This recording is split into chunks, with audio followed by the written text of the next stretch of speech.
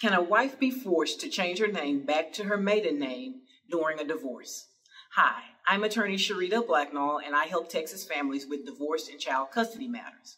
So the answer to this question is no, a wife cannot be forced to change her name back to her maiden name during a divorce. There are many reasons why women choose to continue to use their married name after a divorce. The most common reason is that they want to continue to have the same last name as their children.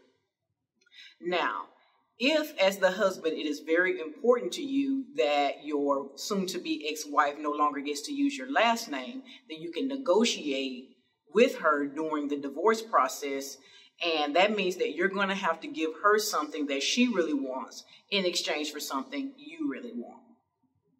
I hope this information has been helpful to you. Please like, comment, and share. And if you have any questions, please feel free to reach out.